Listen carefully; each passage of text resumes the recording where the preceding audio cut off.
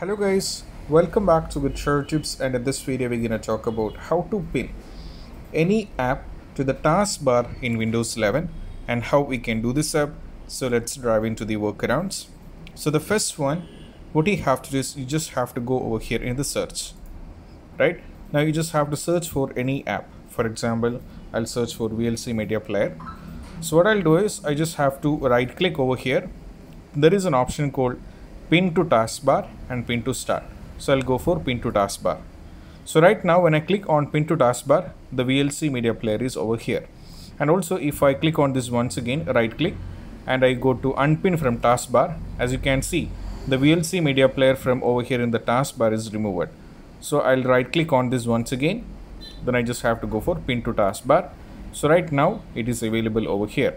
So this is how you can do this app, and you can search for any app over here in the search bar. Then you just have to right click and you just have to click on pin to taskbar. So this is how you can do this app, and I hope this video is helpful. And if you find this video helpful, don't forget to subscribe and click on the bell icon for more notifications. See you soon in the next video. Peace out.